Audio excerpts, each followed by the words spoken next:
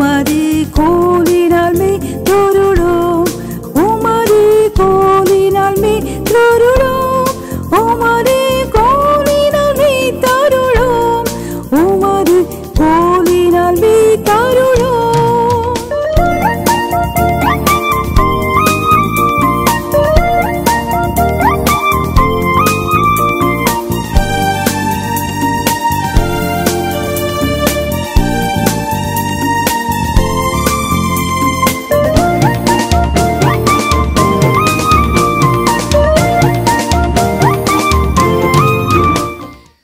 The caption for this morning meditation is, இந்த காலை தியானத்திற்கான தலைப்பு first, next, முன்பு பின்பு. மிக ஒரு எளிமையான ஆழமான பொருட்செறிவுள்ள ஒரு நல்ல வேத பகுதி. இயேசு கிறிஸ்து தன்னுடைய முதல் மலை பிரசங்கம் என்று அழைக்கப்படுகிறது. அந்த பிரசங்கத்திலே தம்முடைய சீடர்களுக்கு சொன்ன அளப்பிற்கரிய உபதேசங்களிலே மிக அருமையான ஒரு உபதேசம். நாம் கர்த்தரை ஆராதிக்கும்படியாக கெட்டி சேரும்போது என்ன செய்ய வேண்டும், என்ன செய்யக்கூடாது என்பது தான். பிரியமானவர்களே, இங்கே 23ஆம் வசனத்தில் பார்க்கிறோம், நீ பலிபீடத்தினிடத்தில் உன் காணிக்கையை செலுத்த வந்து. அன்றைக்கு அந்த மலை பிரசங்கம் செய்யும்போது திரள் கூட்டமான ஜனம் இயேசுவின் இடத்திலே வந்து சேரவில்லை. அவருடைய ஒரு சில சீடர்கள் அவர்களோடு கூட இருக்கிறார். அவர்களை பார்த்து சொல்லுகிறார், அந்த சீடர்களுக்கு இன்றைக்கு அவரை பின்பற்ற தீர்மானித்திருக்கிற அந்த சீடர்களுக்கு சொல்லுகிறார், நீ பலிபீடத்தினிடத்தில் காணிக்கை செலுத்த வரும்போது, முன்னோர்கள் இப்படி சொன்னார்கள். நம்முடைய யூத மார்க்கத்தில் இப்படி ஒரு வழக்கம் இருக்கிறது, இப்படி சட்டம் இருக்கிறது. ஒருவன் கொலை செய்வானானால், 21ஆம் வசனத்தில் வாசிக்கிறோம், கொலை செய்வானானால் அவன் நியாய தீர்ப்புக்கு ஏதுவாயிருப்பான். அப்படி தான் கண்டிப்பாக அவனை ஜட்ஜ்மெண்ட்டு கூட்டு போகணும். அவன் கொலை செய்தது நியாயமா தவறா என்று அவங்கெல்லாம் தீர்க்கணும். இதுதான் பொதுவாக நம்முடைய மதத்தினுடைய வழக்கம். ஆனால் நான் உங்களுக்கு சொல்கிறேன் அப்படின்னு சொல்லி ஆரம்பிக்கிறார். சொல்லி அவர் சொல்கிறாரு, நீ பலி செலுத்த பலிபீடத்திடத்தில் உன் காணிக்கையை செலுத்த வரும்போது, இங்கே காணிக்கை என்பது பிரியமானவர்களே மூல மொழியில் பலி செலுத்த வரும்போது என்று தான் இருக்கிறது. நீ பலி செலுத்த வரும்போது, இப்போ அங்கே ஒரு ரிலீஜியஸ் ப்ராக்டிஸ். இப்போ நம்ம எல்லாருக்கும் ஒரு வாஞ்சை இருக்குது, சீக்கிரமாக சபைகள் திறக்கணும், ஆராதனை ஸ்தலங்கள் திறக்கணும், நம்ம எல்லாரும் கர்த்தரை ஆராதிக்க வரணும். எல்லாருடைய உள்ளத்திலும் வாஞ்சை இருக்குது. பிரியமானவர்களே, நம்ம எல்லோரும் சேர்ந்து வாஞ்சி ஆராதிக்க வேண்டும் அப்படின்னு இந்த ஆராதனை எல்லா சபைகளிலும் இருக்குது. கிறிஸ்தவர்கள் மாத்திரமல்ல, மத வழிபாட்டு தலங்கள் திறக்கப்பட வேண்டும் என்று சொல்லி எல்லா மதத்தைச் சேர்ந்தவர்களும் விரும்புகிறார்கள். இறைவனை வழிபட வேண்டும், இறைவனை தொழுது கொள்ள வேண்டும் என்று விரும்புகிறார்கள். பிரியமானவர்களே, இந்த phrase to bring a gift to the alter அப்படிங்கிறது ஒரு விமர்சகர் சொல்லுகிறார், it is expressive of worshipping God. தேவனை ஆராதிப்பதை வெளிப்படுத்துகிறது. அப்போ தேவனை ஆராதிக்க விரும்புகிறோம், நாம் விரும்புகிறோம், எல்லாரும் விரும்புகிறார்கள். எல்லா மதங்களிலேயும் இந்த விருப்பம் இருக்கிறது, அவரை போய் வழிபட போகணும் அப்படின்னு. பிரியமானவர்களே, இங்கே ஒரு அவுட்வேர்ட் ரிலீஜியஸ் வர்ஷிப் இருக்குது. நம்ம வீடுகளெல்லாம் தேவனை தொழுது கொண்டாலும் நம்முடைய காணிக்கை தசம பாகம் இதெல்லாம் எடுத்துக்கொண்டு தேவ சமூகத்துக்கு வந்து அதெல்லாம் நம்ம செலுத்தணும். தேவ சமூகத்தில் வந்து ஜெபம் பண்ணணும், திருவிருந்து எடுக்கணும், இதெல்லாம் நம்ம எல்லாருமே விரும்புகிறோம். இப்போ இயேசு சொல்கிறாரு, நீ இப்படிப்பட்ட ஒரு எக்ஸ்டர்னல் வர்ஷிப் செய்யும்போது உன்னுடைய இன்டர்னல் ஸ்டேட் ஆஃப் த மைண்டை குறித்து நீ ஜாக்கிரதையாக இருக்கணும். So here we see in the passage the external act in worship versus internal state of the mind. நம்முடைய வெளிப்பிரகாரமான ஒரு ஆராதனை, ஒரு மத வழிபாடு, கூடுகை, இது எல்லாவற்றுக்கும் மத்தியிலே அப்படி தொலை வருகிறவனுடைய மனநிலை எப்படி இருக்க வேண்டும்? நான் உங்களுக்கு சொல்லுகிறேன் என்று இயேசு அன்றைக்கு ஒரு வேளை வேத பண்டிதர்கள் சொல்லுகிறார்கள், அந்த மலையில் இயேசுவோடு கூட 4-5 பேர் இருந்திருப்பார். அந்த 4-5 பேருக்கு சொல்லுகிறார், நான் உங்களுக்கு சொல்லுகிறேன். அப்போ நீங்கள் மத வழிபாட்டுக்கு வரும்போது உங்கள் மனநிலை எப்படி இருக்க வேண்டும்? நீங்கள் ஒரு வேளை ஆடு கொண்டு வரலாம், மாடு கொண்டு வரலாம், உங்களுடைய காணிக்கை தசம பாகத்தை கொண்டு வரலாம், குடும்பமாக வரலாம், அதற்கேற்ற வஸ்திரங்களை உடுத்தி வரலாம், எல்லாம் செய்யலாம். ஆனால் அப்படி நீங்கள் வரும்போது உங்களுடைய மனநிலை எப்படி இருக்க வேண்டும்? Confirm to the rights and the rituals of the religion. அந்த மதத்தினுடைய, நான் சொன்னது போல் எல்லாரும் ஒரு மத வழிபாட்டை விரும்புகிறார். அந்த மதத்தினுடைய ரைட்ஸ் அண்ட் ரிச்சுவல்ஸ், சடங்குகள், சடங்காச்சாரங்கள், அது எப்படி இருக்கணும்? எத்தனை மணிக்கு நம்ம வரணும்? நான் சொன்னது போல் எப்படி உடுத்தி எடுத்து வர வேண்டும்? இதெல்லாம் ஒரு ஒழுங்குகள் இருக்குது. இறைவனை தொழ போகிறோம், இறைவனை தொழ வருகிறோம், எப்படி வர வேண்டும் என்று இருக்குது. என்ன காணிக்கை கொண்டு வர வேண்டும் என்று இருக்குது. பிரியமானவர்களே, ஆனால் இங்கே ஆண்டவர் சொல்கிறாரு, இதில் இன்னொரு பகுதி இருக்குது, அது வேண்டாம் என்று சொல்லலை.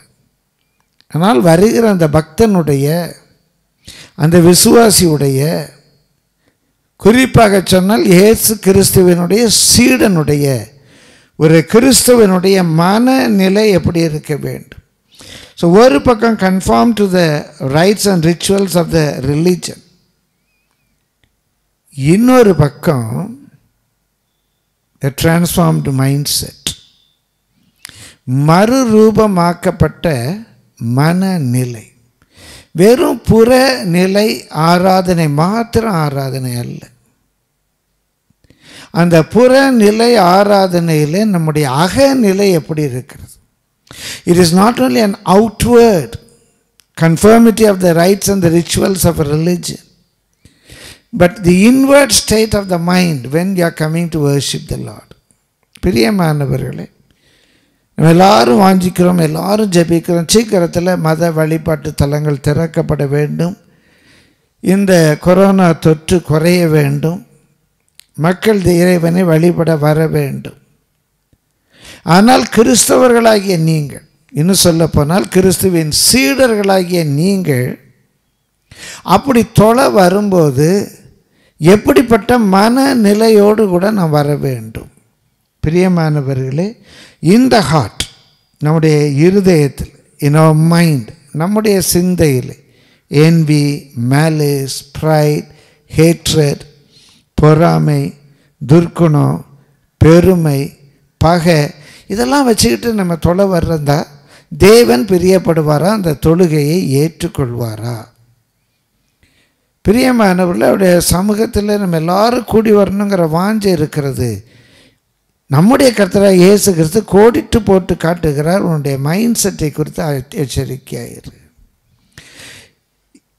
It is not only and, திரும்பவும் சொல்லுகிறேன், அவுட்வர்ட் ரைட்ஸ் அண்ட் ரிச்சுவல்ஸ் எல்லாம் கூடி வருவதல்ல. கூடி வரும்போது நம்முடைய மனநிலை எப்படி இருக்கிறது? வேதம் சொல்லுகிறது, God is not deceived. தேவனை நாம் ஏமாற்ற முடியாது, தேவனை நாம் வஞ்சிக்க முடியாது, தேவனை நாம் கேலி பரியாசமும் செய்ய முடியாது. அவரை தொழுது கொள்ள வருகிறோம் என்றால் அவரை தொழுது கொள்ளக்கூடிய ஒரு மனநிலை இருக்க வேண்டும். அடிக்கடியாக இந்த சிறு பிள்ளைகளுக்கான இந்த பாடல் நர்சரி ரைம், அது நர்சரி ரைம் அல்ல, அது ஒரு நல்ல தத்துவ பாடல். ஒரு நாள் ஒரு பூனை குட்டி கொலு மண்டபத்தில் வீற்றிருக்கிற மகாராணியை பார்க்க வேண்டும் என்ற வாஞ்சியோடு கூட இங்கிருந்து இங்கிலாந்துக்கு பிரயாணப்பட்டு போனதான். இந்த நாட்களிலே எப்படி இங்கிலாந்துக்கு பிரயாணப்பட முடியும், எல்லா இடத்துலையும் பிரயாணம் தடைப்பட்டிருக்கிறதே என்று கேட்காதீங்களே, இது பழைய பாடல். இந்த பூனைக்குட்டி இங்கிலாந்துக்கு போனதான், போய் விட்டு திரும்பி வருகிறது. இந்த பூனைக்குட்டியை கொஞ்ச நாள் காணவில்லை என்றவர்கள் இந்த பூனைக்குட்டியை பார்த்து கேட்டார்களாம், பூனைக்குட்டியே எங்கே போனேன்? நான் கொலுமண்டபத்தில் வீட்டிருக்கிற ராணியை பார்க்க போனேன் என்றது. போய் என்ன பண்ணினா என்றால், அங்கே இருந்த ஒரு எலியோடு விளையாண்டினேன், எலியை பயமுறுத்தினேன் என்று சொன்னதான். அங்கே போனாலும் இந்த பூனையினுடைய சுபாவம் எலியை பயமுறுத்துகிற சுபாவம். Pussycat, where have been? I went to London to look at the Queen. What did you do there? I frightened a little mouse under the chair. அதனுடைய சுபாவம் மாறவில்லை. ஆராதனைக்கு வரணும், திருவிருந்து எடுக்கணும், எல்லாம் வாஞ்சிக்கிறீங்க. சுபாவம் மாறி இருக்குதா?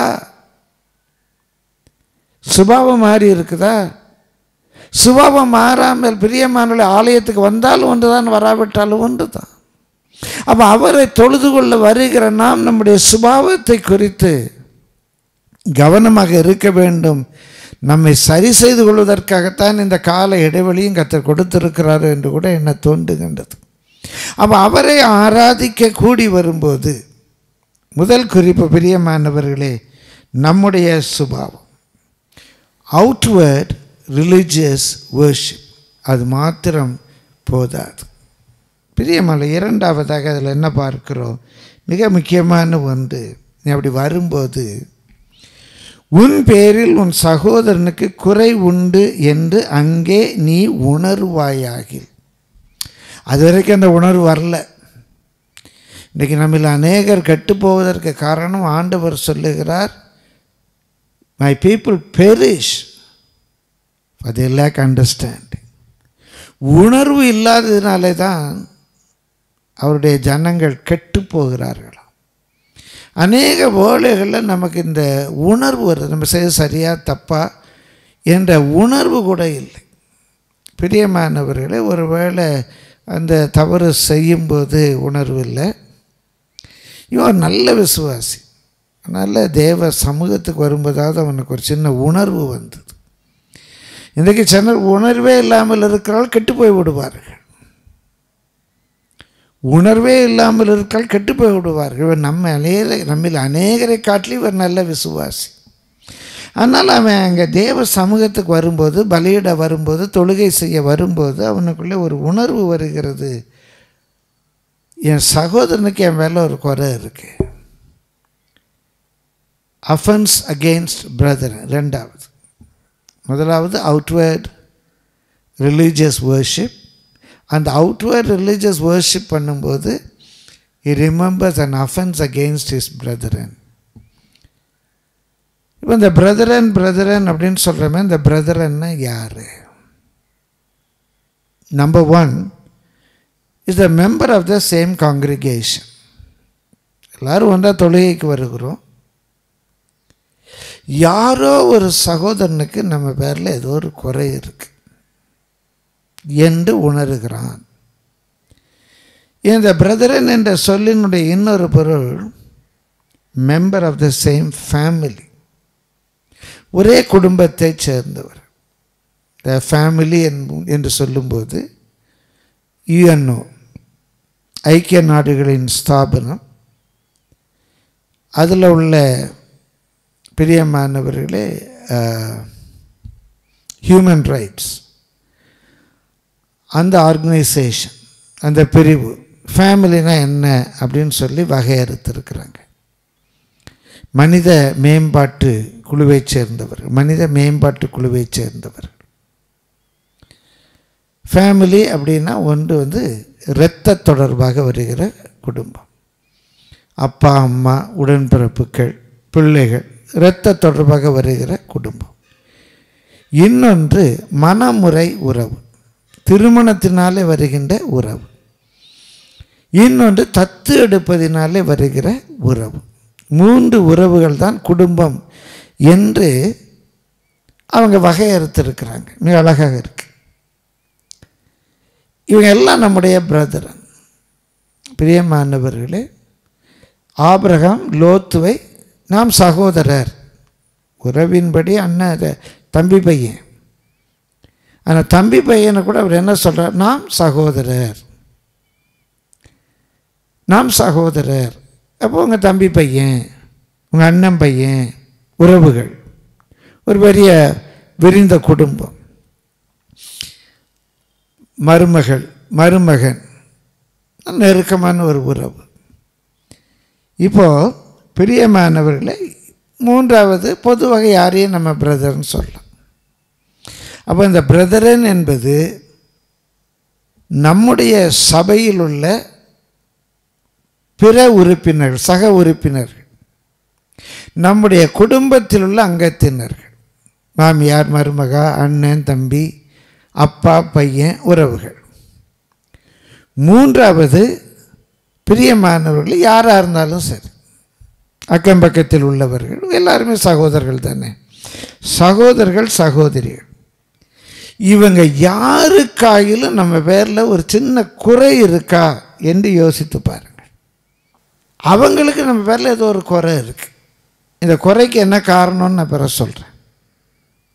பிரியமானவர்களை இங்கே விளக்குகிறார், கொலை செய்யாதிருப்பாயாக என்றும் கொலை செய்கிறவன் நியாய தீர்ப்புக்கு ஏதுவாக இருப்பான் என்பதும் பூர்வத்தாருக்கு உரைக்கப்பட்டது என்று கேள்விப்பட்டிருக்கீங்க. இதெல்லாம் உங்களுக்கு தெரியும். அந்த 4-5 பேர் உட்கார சொல்கிறார்.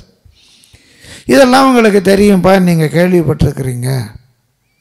கொலை செய்தால் கண்டிப்பாக ஜட்ஜ்மெண்ட் இருக்குது, நியாயமாக தீர்ப்பு செய்வாங்க. நீ கொலை செய்ய சரியா தப்பா என்றெல்லாம் தீர்ப்பு செய்வாங்க. பிரியமானவர்களை, இப்போ இங்கே கூடி வந்திருக்கிற யாரும் சகோதரரை கொலை செய்துட்டு வரல கோர்ட்டில் கொண்டு கேஸ் போடுறதுக்கு. அப்படிப்பட்ட கொலைக்காரர்களாக அங்கே கூடி வரல. இருப்பாங்க கொலைக்காரர்கள் கூட. இங்கே என்ன சொல்கிறார் இயேசு? நான் உங்களுக்கு சொல்லுகிறேன். மற்றவங்களுக்கு அப்படியே இருக்கட்டும், எல்லாரும் வழிபடணும்னு விரும்புகிறாங்க. ஆனால் நான் உங்களுக்கு சொல்லுகிறேன், என்னுடைய சீடர்களே, என்னை பின்பற்ற விரும்புகிறவர்களே, கிறிஸ்தவர்களே, நான் உங்களுக்கு சொல்லுகிறேன், தன் சகோதரனை நியாயமில்லாமல் கோபித்துக் கொள்பவன் நியாய தீர்ப்புக்கு ஏதுவாயிருப்பான். அவனை கொண்டு கோர்ட்டில் நிறுத்தணும். தன் சகோதரனை நியாயமில்லாமல் கோபித்து கொள்பவன். இப்போது இந்த ஆசாமி இங்கே பலி செலுத்த வந்திருக்கான், நல்ல விசுவாசி. இவன் என்ன பண்ணிட்டான்? அவனுடைய சகோதரன் மேலே கோபப்பட்டான். இவன் சகோதரன் மேலே கோபப்பட்டபடியினாலே அந்த சகோதரனுக்கு இவன் மேலே ஒரு குறை இருக்கு. அப்படி என்ன திட்டி போட்டானே, நியாயம் இல்லாமல் என்னை இப்போ திட்டானே. இப்போ இவன் திட்டினது நியாயமா நியாயம் இல்லையா? இதை யார் சொல்கிறது? இதை திட்டினது நியாயமா நியாயம் இல்லையா? இப்போ கணவன் மனைவியை கசந்து 2 வார்த்தை சொல்லிட்டான். சொல்லிட்டு இப்போ இவன் கோயிலுக்கு வரான், பலி செலுத்த வரான். இல்லை அந்த ஆசாரியன் லேவியனாகவே அந்த சடங்கை செய்ய வரான், செபத்துக்கு வரான், பிரசங்கம் பண்ண வரான், ஏதோ ஒன்றுக்கு வர்றான். வீட்டில் அங்கே மனைவி வேதனைப்பட்டுக்கிட்டு இருக்கா.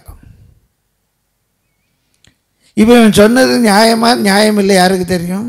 எங்கே கொண்டு போகணும்? இவங்க 2 பேரையும் எங்கே கொண்டு போகணும்? கோர்ட்டுக்கு கொண்டு போகணும். ஏன்பா ஒய்ஃப் மேலே கோவப்பட்ட? அவள் இப்படி பேசினா சாமி, ஏன்பா என்ன இப்படி பேசுன்னு? ஆண்டவர் சொல்கிறாரு, கொலை செஞ்சால் மட்டும் நியாய தீர்ப்புக்கு கொண்டு போகணும்னு இல்லை. இப்போ உன் மனைவியை வேதனைப்படுத்திட்டு வந்திருக்கிறாங்க பலி செலுத்த, உன் பலியை ஆண்டவர் ஏற்றுக்க மாட்டார். உங்கள் 2 பேரும் இப்போ கோர்ட்டில் கொண்டு நிறுத்துவோம், இல்லை ஒரு பஞ்சாயத்து வைப்போம். நீ கோவப்பட்டு சரியா தப்பா? நீ கோவப்பட்ட தப்புன்னா காலையில் விழுந்து மன்னிப்பு கேளு. பிரியமானவர்களே, தப்புன்னா மன்னிப்பு கேளு, அதை சரி செய், அப்புறம் வந்து பலி செலுத்து. ஒருவரை ஒருவர் வேதனைப்படுத்தி விட்டு, அவனுக்கு இப்போ ஒரு குறை இருக்கு, என்ன இப்படி திட்டிட்டு போயிட்டாரு, இதெல்லாம் போய் கோயிலில் போய் ஜெபம் பண்ண போயிருக்காரு, பலி செலுத்த போயிருக்கார், தொழுது கொள்ள போயிருக்கார். சாமி கேட்பாயிரா? அந்த அம்மாங்க வேதனைப்பட்டுக்கிட்டு இருக்கு.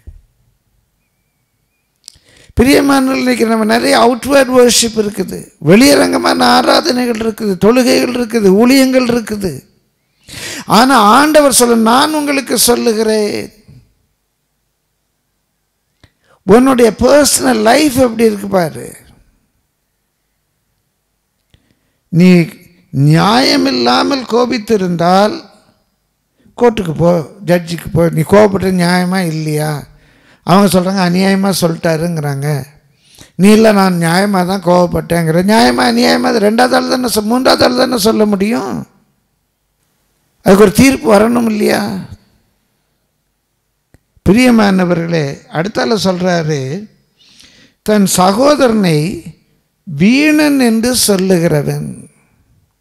வீணன், வேஸ்ட்டு, அது மூல மொழியில் எம்டி, உதவாக்கற, ஒன்றும் பிரயோஜனம் இல்லை, யூஸ்லெஸ் அப்படின்னு சொல்கிறல்ல. சரி, ஆலோசனை சங்கத்துக்கு போவோம். இவனால் ஏதாவது பிரயோஜனம் இருக்கா இல்லையா? ஆலோசனை சங்கத்தில் வச்சு கேட்போம். நீ அவனை ஜீரோன்னு சொல்லிட்ட, அவன் அங்கே வேதனைப்பட்டுக்கிட்டு இருக்கான், என்ன போய் எங்கள் வீட்டில் ஜீரோன்னு சொல்லிட்டாங்களே அப்படின்னு. அவன் உண்மையாக ஜீரோவா இல்லையா? ஒரு வேளை 0.1% இருந்தால் கூட, 0.1 என்று இருக்குமானாலும் கூட, நீ ஜீரோன்னு சொன்னது தப்பாயிடும். யாராவது ஜீரோ இருக்காங்களா? உங்கள் அப்பா ஜீரோவா? உங்கள் மகன் ஜீரோவா? மருமக ஜீரோவா? யூஸ்லெஸ்ன்னு சொன்னிய, ஒரு யூஸ் இல்லையா? பிரயோஜனமே இல்லைன்னு சொன்னிய, பிரயோஜனமே இல்லையா? ப்ரூவ் பண்ணு. பிரயோஜனமே இல்லைன்னு ப்ரூவ் பண்ணு. என்ன பெருசாக ஜபத்துக்கு வந்துட்ட? ஆண்டவரே கோயிலை திறக்கணும், திருவிருந்து. எதுக்கு திருவிருந்து? யாரையும் ஜீரோன்னு சொன்ன இல்லையா? ஜீரோன்னு ப்ரூவ் பண்ணு. இங்கே ஆலோசனை சங்கம் என்பது சனஹெட்ரின் 72 மூப்பர்கள் உட்கார்ந்து இருக்கிறாங்க. பிரதான ஆசிரியர் உட்கார்ந்து இருக்காரு. கொண்டு போய் சொல்லுங்க இவன் ஜீரோ. உடனே அவங்க எல்லாம் டெஸ்ட் பண்ணட்டும், டெஸ்ட் பண்ணி ப்ரூவ் பண்ணட்டும் ஜீரோன்னு. அப்படி இல்லைன்னா நீ சொன்னது தப்பு. நான் சும்மா சொன்னேன். சும்மா சொல்கிறவங்களுடைய தொழுகை ஆண்டவர் ஏற்றுக்கொள்வாரா? பிரியமானவர்களே, கர்த்தர் கொடுத்த வார்த்தையை உங்களோடு கூட பேசுகிறேன். அவுட்வேர்ட் வர்ஷிப் அல்ல, offending the brother. I'm very careful, very careful. பிரியமானவர்களே, நீ கோபப்படுத்தினால், நீ கோபப்பட்டதினாலே அவன் மனஸ்தாபப்பட்டு இருக்கிறான். நீ கோபப்படுத்தி இருக்கிற, நீ கோபப்படுத்தினது சரியா தப்பா என்று சொல்லி நீதிமன்றத்துக்கு வரணும், ஜட்ஜ்மெண்ட்டுக்கு வரணும். எப்படி கொலை செய்தால் ஒரு ஜட்ஜ்மெண்ட்டில் போய் இவன் கொலை செய்தது சரியா தப்பா, ப்ரீமெடிடேட்டட் மர்டரா, இல்லை அந்த மர்டருக்கு என்ன காசு இருக்குது, இதுக்கு லைஃப் கொடுக்கணுமா, ஹேங்கிங் கொடுக்கணுமா, இல்லை இதுக்கு ஒரு 7 வருஷம் உள்ளே வைக்கணுமா, கடுங்காவலா, என்ன செய்யணும், அது கோர்ட் டிசைட் பண்ணட்டும். அப்படி ஒருவனை கொலை செய்தால் நீதிமன்றத்துக்கு போவது போல ஒருவனை கோபப்படுத்தினால் அங்கே கோபப்படுத்தின சரியா தவறா என்று சொல்ல ஒரு நீதிபதி வேண்டும். பிரியமான, நான் விளையாட்டுக்கு சொன்னேன், விளையாட்டுக்கு சொல்கிறதானே வினையா முடியுது. என்ன அருமையாக சொல்கிறார் பாருங்க. அந்த 4-5 சீடர்களை வைத்து என் பெருமான் இயேசு சொல்லுகிறார், மற்றவங்களுக்கெல்லாம் கொலை செய்தால் நீ கோர்ட்டுக்கு போகணுன்னு சொல்லியிருக்கப்பா. நான் சொல்கிறேன், நீ நியாயமில்லாமல் ஒருவனை கோபப்படுத்தினால் கூட கோர்ட்டுக்கு போகணும். அது உலக பிரகாரமான ஒரு கோர்ட்டில் அதுக்கு தீர்ப்பு இருக்கோ இல்லையோ, தேவ சமூகத்துக்கு வரணும். 3வது இன்னும் பயங்கரமாய் சொல்லுகிறார், பிரியமானவர்களே, உன் சகோதரனை பார்த்து மூடனே என்று நீ சொல்லுவாயா. அது மூல மொழியில் டல். அந்த சொல் எதுக்கு பயன்படுத்துவாங்களா? என்னை பார்க்கும் ஆச்சு, வாய்மூடு, உனக்கு ஒன்றும் தெரியாது. வாயை மூடு, உனக்கு ஒன்றும் தெரியாது.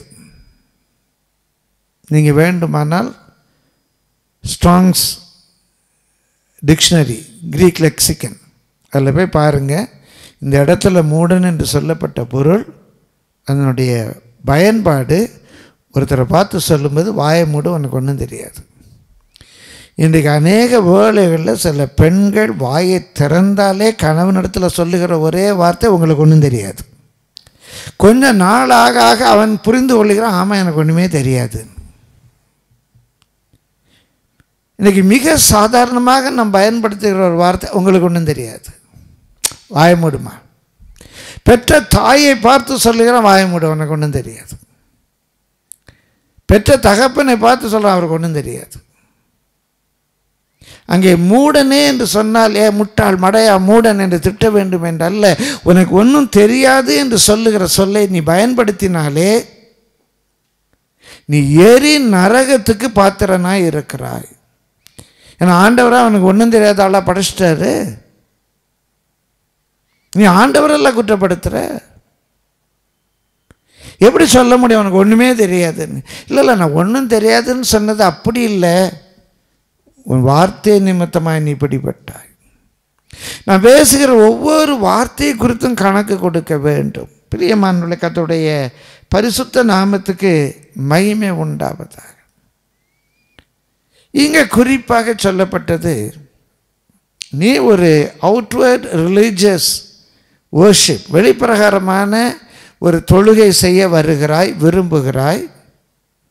ஆனால் இப்போ யார் கையிலும் உன் பேரில் ஒரு குறை இருக்குது என்பதை நீ உணர்கிறாய். இன்றைக்கி உணராமலே போகிறோம். பிரியமானவர்களே, பகையையும் வெறுப்பையும் கசப்பையும் வைத்து கொண்டு ஊழியம் என்று செய்கிற ஊழியத்தை தேவன் அங்கீகரிப்பாரா என்ற ஒரு பெரிய கேள்வி இருக்கிறது. கணவன் மனைவி இடத்துல அன்பு இல்லை, தகப்பன் மகன், தாய் மகள் பேச்சுவார்த்தை கிடையாது. 2 பேரும் சேர்ந்து ஊழியம் செய்கிறோம். கணவனும் மனைவியும் சேர்ந்து ஊழியம் செய்கிறோம். கணவன்கிட்ட திருவிருந்து வாங்க மனைவிக்கு விருப்பம் இல்லை, மனைவிக்கு திருவிருந்து கொடுக்க கணவனுக்கு விருப்பம் இல்லை. இவன் கையிலே போய் திருவிருந்து வாங்கணும்னு மனைவி நினைக்கிறாங்க, அவங்க கையில் எல்லோரும் வாங்குறாங்க. அநியாயம் இல்லையா இது? ஒரே சபைக்கு போகிறாங்க திருவிருந்துன்னு சொல்லி. மாமியார் மருமக பேச மாட்டாங்க, ஒருவரை கோபப்படுத்திட்டு அந்த ஒரு துண்டு அப்பத்தை சாப்பிட்டால் பரலோகம் போயிடுவோமா? அந்த கொஞ்சம் திராட்சரசத்தை குடித்த உடனே நமக்கு வியாதியெல்லாம் நீங்கிருமா? உள்ள கசப்பையும் வைராக்கியத்தையும் மேட்டிமையும் வச்சுட்டு மற்றவங்களை வேதனைப்படுத்திட்டு நம்ம ஒரு சடங்குகளை அனுசரிப்பதினாலே, சடங்குகளை பின்பற்றுவதினாலே நாம் தேவனுக்கு பிரியமாக இருந்து விடலாம் என்று நினைக்கக்கூடாது. எரிநரகத்துக்கு பாத்திரமாக இருப்போம். பிரியமானவர்கள், இன்றைக்கு அநேகர் எப்படியா காணிக்க செலுத்திடணும், எப்படியா காணிக்க கொண்டு கொடுத்துடணும். நல்லது, ஊழியத்துக்கு தேவை. ஆனால் உன்னுடைய காணிக்கை அங்கீகரிக்கப்பட வேண்டும் என்றால் உன்னுடைய வாழ்க்கை கர்த்தருக்கு பிரியமாக இருக்க வேண்டும். பிரியமானவர்களே, நம்ம எல்லாரும் கூடி வரும்போது திருப்பந்தியிலே பங்கு பெறுகிறோம். ஆனால் அதில் எந்த மேஜிக் பவரும் கிடையாது. அதில் ஒரு மேஜிக் பவர் கிடையாது. அந்த அப்பத்தை புசித்து அந்த ரசத்தை பானம் பண்ணும்போது அவருடைய சரீரத்தை குறித்தும் அவருடைய இரத்தத்தை குறித்தும் குற்றமற்றவர்களாக இருக்க வேண்டும். அபாத்திரராக இதில் பங்கு பெறக்கூடாது. அபாத்திரராக இதில் பங்கு பெறக்கூடாது. இன்றைக்கு அநேக இடங்களில் பிரியமானவர்கள் அது வெறும் சடங்காச்சாரமாக மாறிக்கொண்டிருக்கிறது. சமீபத்திலே நடந்த ஒன்று பிரியமானவர்களை மற்றவர்களை குற்றப்படுத்த முடியும் நியாயத்திற்குபடியாக இல்லை, மிக வேடிக்கையாக இருந்தது. ஒரு சபையினுடைய 2 வாலிபர்கள், ஒருவேளை அந்த சபையுடைய வாலண்டியர்ஸ் இல்லைன்னா உடன் ஊழியர்கள், உதவி ஊழியர்கள், பைக்கில் ஒரு தட்டு, அந்த தட்டில் ஒரு கிறிஸ்தவ சிலை, ஒரு உருவம், அதை வச்சுட்டு பைக்கில் வர்றாங்க. வந்து அந்த வீட்டில் இருக்கவங்களுக்கு ஃபோன் பண்ணுறாங்க. அந்த வீட்டில் இருக்கவங்க வெளியே வர்றாங்க. வெளியே வந்த உடனே அந்த சிலை, அந்த உருவம் வைத்திருக்கிற தட்டில் அவங்க காணிக்கையை வந்து பத்திரமா படைக்கிறாங்க. உடனே இவங்க அப்படியே இந்த பைக்கில் இருந்தே ஒரு சின்ன பேக்கெட் கொடுக்குறாங்க அவங்க கையில். அந்த பேக்கெட்டில் அந்த திருவிருந்துக்கு பயன்படுத்தக்கூடிய அந்த அப்பமும் அந்த ரசம் உள்ள ஒரு சின்ன புட்டியும் இருக்கும் போல்.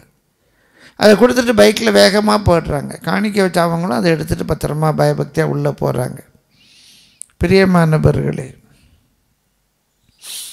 அது போக முன்பாக அந்த கிறிஸ்தவ அந்த சிலையை கும்பிட்டுட்டு போய்ட்றாங்களாம். இதை பார்த்தவர் என்னிடத்திலே சொன்னார். இப்போ வீட்டில் போய் அந்த திருவிருந்து எடுக்க போகிறாங்கன்னு வச்சுக்குவோம். அது நமக்கு ஏற்பு கிடையாது.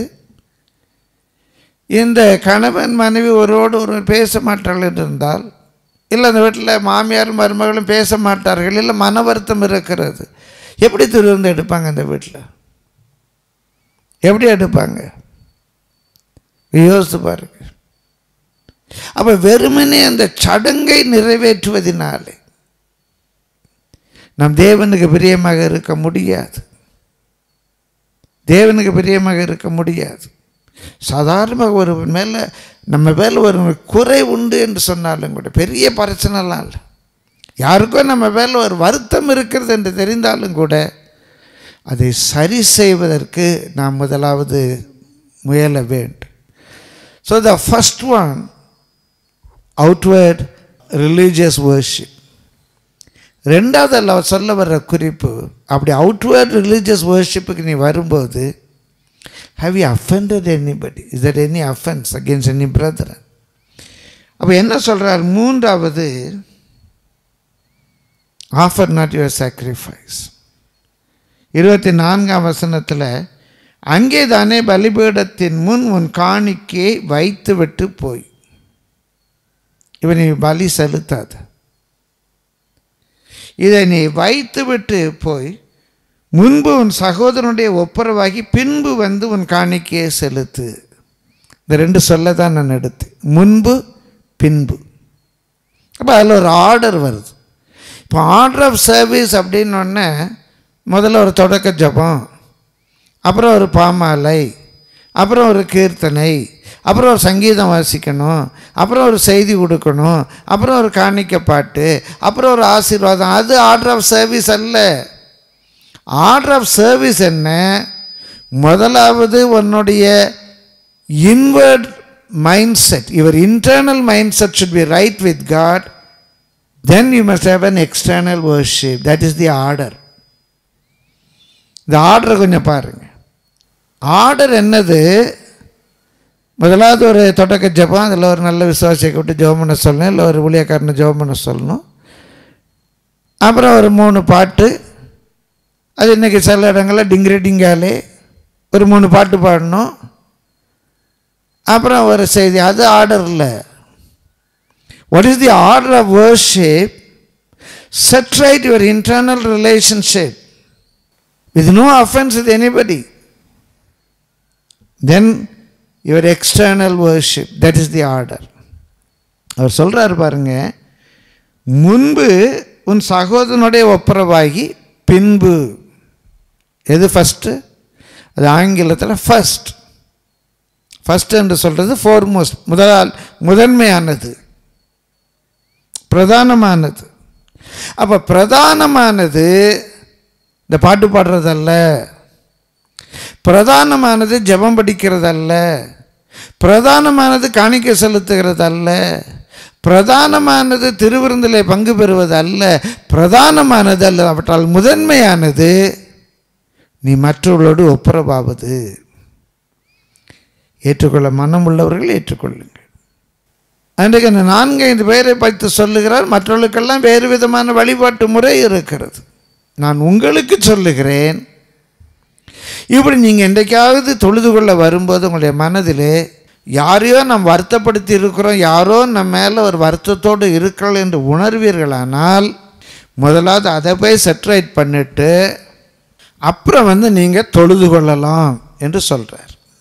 பிரியமானவர்களே, அது வரைக்கும் உன் தொழுகை நிறுத்திக்கோ, நீ அங்கே வச்சுட்டு போயிடு. பலி செலுத்த ஒரு ஆடோ மாடோ கொண்டு வந்திருக்கிறார். அங்கே தேவாலயத்தில் பலிபீட தண்டையில் அந்த ஆட்டையோ மாட்டையோ விட்டுட்டு போனால் அது அங்கேயே நிற்கும், அது ஓடி போயிடும். அப்படியானால் அங்கே நீ ஆடே மாடையோ விட்டுட்டு வா அப்படின்னு சொன்னால் அந்த ஆடு மாடு அங்கேயே நிற்காது. என்ன சொல்கிறாரு? உன் காணிக்கை இருந்தாலும் சரி தொலைஞ்சாலும் சரி,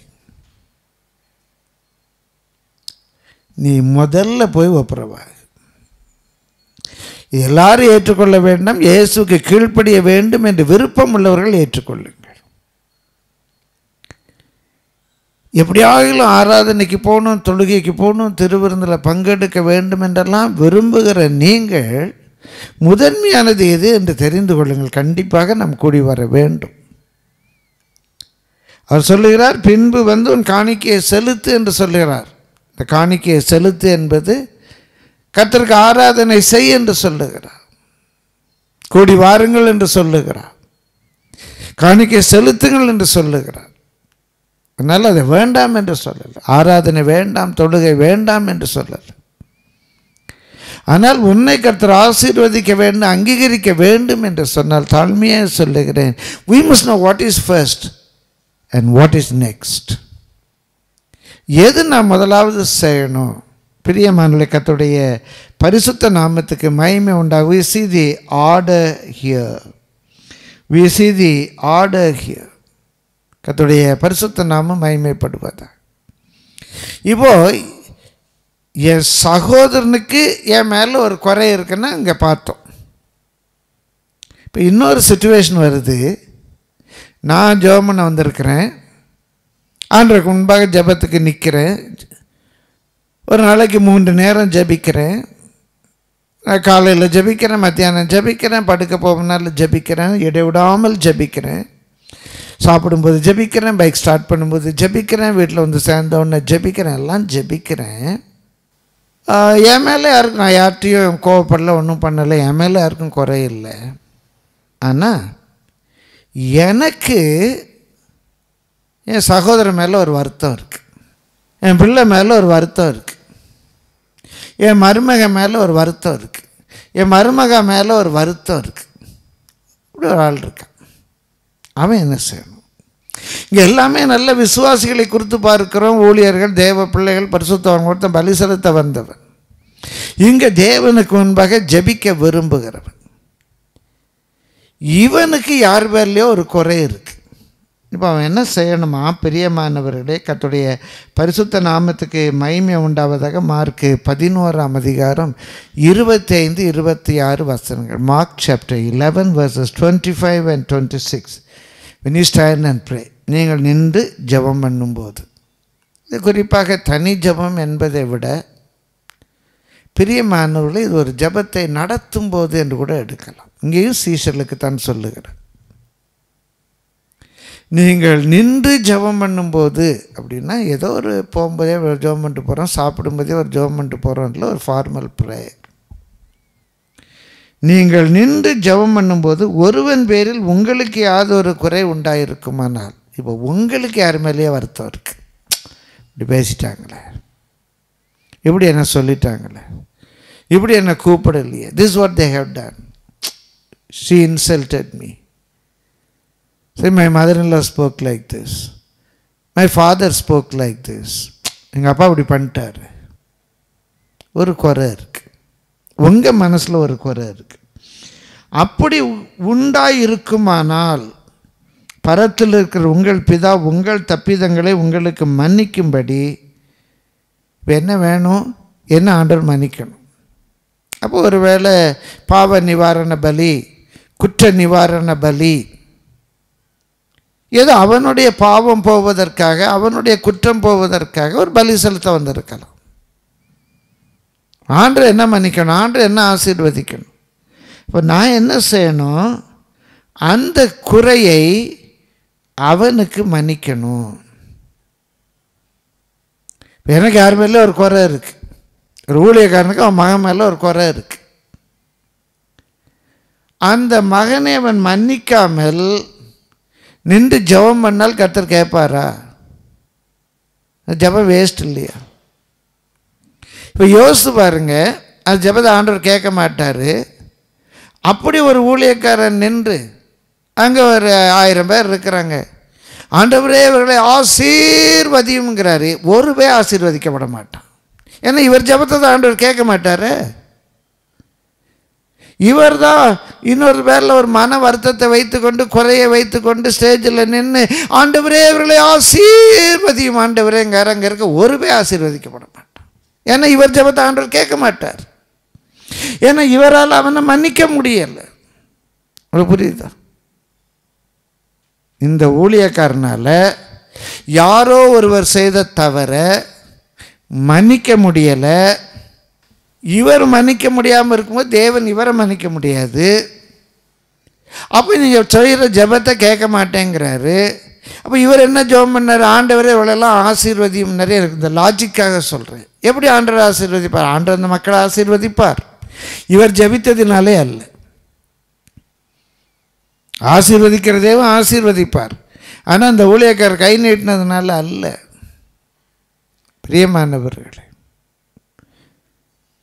இன்னும் கொஞ்சம் எக்ஸ்டெண்ட் பண்ணி பாருங்கள். ஒருத்தர் விபச்சாரம் பண்ணுறாரு, வேசித்தனம் பண்ணுறாரு, துன்மார்க்கமாக இருக்கார், குடிக்கிறாரு, வெறுக்கிறார், ரகசிய பாவத்தில் இருக்கிறாரு. துன்மார்க்குடைய ஜபம் கர்த்தருக்கு அருவருப்பானது. அவர் மேடையில் நின்று ஆண்டவரே அவளை ஆசீர்வதினா ஆண்டவர் ஆசீர்வதிச்சிருவாரா? இல்லை. பிரியமானவர்கள், நம்ம எல்லாம் கவனமாக இருக்கணும், கவனமாக இருக்கணும். யாரோ ஒரு ஜபிக்கிறனால நமக்கு ஆசீர்வாதம் வந்துடாது. அந்த ஜபிக்கிறோடைய ஜபத்தை ஆண்டவர் கேட்பாரா? ஆண்டவருக்கு அது பிரியமாக இருக்குமா? ஆண்டவர் அங்கீகரிப்பாரா? கேள்வி வருது இல்லையா? யாரோ ஜபிக்கிறதுனால எனக்கு ஆசீர்வாதம் வருமா? எனக்காக ஜபிக்கிறோடைய ஜபத்தை ஆண்டவர் கேட்பாரா? பிரியமானவர்களே, நீங்கள் மன்னியாது இருப்பீர்களானால் பரலோகத்தில் இருக்கிற தேவன் உங்கள் தப்பிதங்களை உங்களுக்கு மன்னியாது இருப்பார். அதனால் number 4, open your heart before God. எனக்கு யார் பேரில் எந்த குறையும் இல்லையா. என் பேர்லையும் யாருக்கும் குறை இருக்கக்கூடாது. குறை இருந்தால் போய் நான் அதை ரெக்டிஃபை பண்ணணும், ஒப்புரவாகணும். ஒப்புரவாகுதல் என்று சொல்கிற அவங்ககிட்ட போய் நீ செஞ்சதெல்லாம் தப்பு, ஆனால் என்னை மன்னிச்சிக்கோ. இது ரொம்ப பைத்தியாரத்தனமானது. நீ செஞ்சதெல்லாம் தப்பு, என்னை மன்னிச்சிக்கோ. நான் கோயிலில் திருவிருந்து எடுக்க போனோம், சரி விடு, இன்னொரு செய்யாது, சரியா? ஏங்க இதாக ஒப்புரவாகுதல்? இதான் ஒப்புரவாகுதல். ஒப்புரவாகுதல் என்று சொன்னாலே தத்துவ ரீதியாக I am wrong, you are right அப்படின்னா தான் ரெக்கன்சிலேஷனே வரும். I am right, you are wrong அப்படின்னா ரெக்கன்சிலேஷன் வரவே வராது. You are right, I am wrong. அது எப்போ? உங்கள் மேலே ஒருவருக்கு குறை இருக்கு என்றால். இப்போ உங்களுக்கு யார் மேலேயோ குறை இருக்கு, நீங்கள் என்ன பண்ணுங்க? மன்னிச்சிருங்க. தேவனுக்கு முன்பாக உங்கள் இருதயத்தை கிளியர் ஆக்கிடுங்க. அவங்க என்ன வேணாலும் பேசிட்டு போட்டு, என்ன வேணாலும் செய்திருக்கட்டும், ஆண்டவரே நான் மன்னிச்சிட்டேன்ப்பா, நான் மன்னிச்சிட்டேன். அவங்க மன்னிப்பெல்லாம் கேட்கல, நான் தேவனுக்கு முன்பாக அவர்களை மன்னிச்சிட்டேன். ஒரு உண்மையான யதார்த்தமான ட்ரூத் நான் உங்களுக்கு காட்டி கொடுக்குறேன். Hebrew chapter 12 verse 12 to 60. எபிரேயர் 12ஆம் அதிகாரம் 12லேருந்து 16 வசனம். ஆகையினால் நெகிழ்ந்த கைகளையும் தளர்ந்த முழங்கால்களையும் நீங்கள் திரும்ப நிமிர்த்தி, ஏதோ பிசகிடுச்சு, ஏதோ புரண்டுட்டு, ஹஸ்பண்ட் அண்ட் ஒய்ஃப், அப்பா அம்மா, அண்ணன் தம்பி, சபையில் 2 விசுவாசிங்க, மாமையார் மருமக, ஏதோ ஒரு சின்ன பிறழ்வு. நெகிழ்ந்த கைகளையும் தளர்ந்த முழங்கால்களையும் திரும்ப நிமிர்த்துங்க. அப்படி பிசகியே போக வேண்டாம். முடமாக இருக்கிறது பிசகாமல் சொஸ்தமாகும்படிக்கு. முடமாயிடுச்சா உறவு? முடமாயிடுச்சா? நல்ல அன்பாக இருந்த உறவு திடீர்னு முடமாயிடுச்சா? அந்த முடமாக இருக்கிறது இன்னும் பிசகாமல் சொஸ்தமாகும்படிக்கு உங்கள் பாதங்களுக்கு வழியை செவைப்படுத்துங்க, ஸ்மூத்தாக்குங்க. எப்படி இந்த உறவு திரும்ப ஒட்ட வரும்னு பாருங்க. ஒட்டவே ஒட்டாது. நீ சாகு வரைக்கும் அவன்கிட்ட பேச மாட்டேன், சாகுற வரைக்கும் அவன் முகத்தில் முழிக்க மாட்டேன். இனியெல்லாம் அதை சரி பண்ண முடியாது. உடஞ்சது தான். இல்லைங்க, வேலைக்காகாது. இது திரும்ப கூடி வர்றோம், கூடி வரல, எவ்வளோ நாளில் கூடி வர்றோங்கிறதெல்லாம் வேறு விஷயம். உறவை குறித்து ஜாக்கிரதையாக இருக்கணும். முடமாக இருக்கிறது பிசகாமல் சொஸ்தமாக இருக்கு. வழி உண்டாக்கி எப்படியா சொஸ்தமாகணும், எப்படியா சொஸ்தமாகணும். அவனுக்கு என் மேலே குறை இருக்குது, எனக்கு அவன் மேலே குறை இருக்குது, இதோடு நான் ஊழியர் செய்கிறேன் என்றால் பிரியமானவர்களை தேவன் ஏற்றுக்கொள்ள மாட்டார் என்பதை தாழ்மையோடு பணிவோடு தெரிவித்துக் கொள்ளுகிறேன். எனக்கும் சேர்த்து என்னோடு ஆண்டவர் பேசுகிறார். பிரியமான இந்த நாட்களில் நல்ல வாக்குத்தத்த செய்திகள், கர்த்தர் உனக்கு இதை தருவார் அதை தருவார் என்ற அருமையான செய்திகள்லாம் வந்துகிட்டு இருக்குது. எனக்கு கர்த்தர் கொடுத்த பாரத்தை நான் பேசுகிறேன்.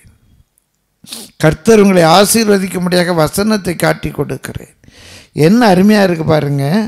முடமாக இருக்கிறது பிசகாமல் சொஸ்தமாகும்படிக்கு உங்கள் பாதங்களுக்கு வழிகளை செவ்வைப்படுத்துங்க. ஏதோ ஒரு சின்ன ஒரு ரிலேஷன்ஷிப்பை சரியாக்குங்க. இன்னும் பிரச்சனையை கூட்டாதீங்க. எப்படி ஒப்புரவாகலான்னு பாருங்கள். நான் எப்படி போய் பேசலாம், எப்படி அவனோட பேசலாம், எப்படி அவளோட பேசலாம், எப்படி இந்த உறவை சீர்படுத்தலாம். ஏற்கனவே இது நெகிழ்ந்த கை, தளர்ந்த முழங்கால், அதை எப்படியாவது நிமித்தணும். இது முடமாக இருக்குது, இந்த உறவு சுத்தமாக உடஞ்சி போயிடப்படாது, அதை சொஸ்தமாக்கணும். உன்னுடைய மைண்ட் செட் அதில் இருக்கு. எப்படியாவது சொஸ்தமாக்கணும். என்ன செய்யறது? அதுக்கு அந்த பேசேஜை ஸ்மூத்தாக்குங்க.